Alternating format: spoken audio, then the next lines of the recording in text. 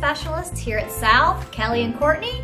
We are going to tell you a little bit about our new book room and Rise room. We're located in the Kiva now, so we wanted to help you know where everything is in the book room. So first thing is we have a vast library of level text. So these are for you teachers. Please take them, please use them with your kids. There's some older texts, there's some newer texts we got last year. All you have to do, grab what you need for your small groups, whatever you need is appropriate for your classroom, and just sign them out in the little book room binder. This is organized by grade level, so you're going to sign the books out under the child's homeroom teacher. So if you send somebody else with the child, they can sign it out under teachers' names. Also, if you look at the very top of these shelves, we've got a mentor text library.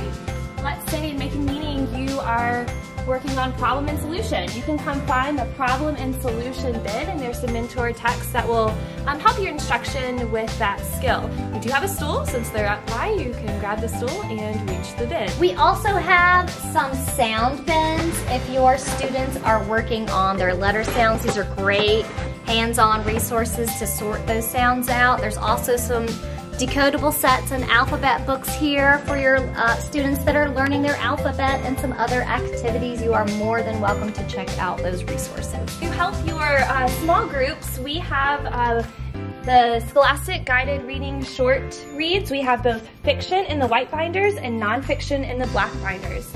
Our fiction short reads go from level M to level T, and our nonfiction goes from level J to level W.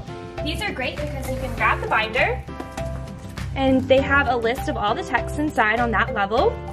You have a copy of the text for the people in your group to read. You also have a teacher page that will guide you through your lesson that includes some comprehension questions, and these are great because you already have it planned for you to use.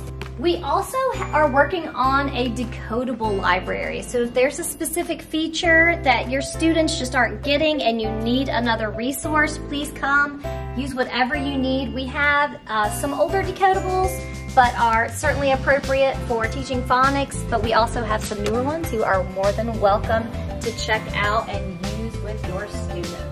This room is also going to be our Rise room this year.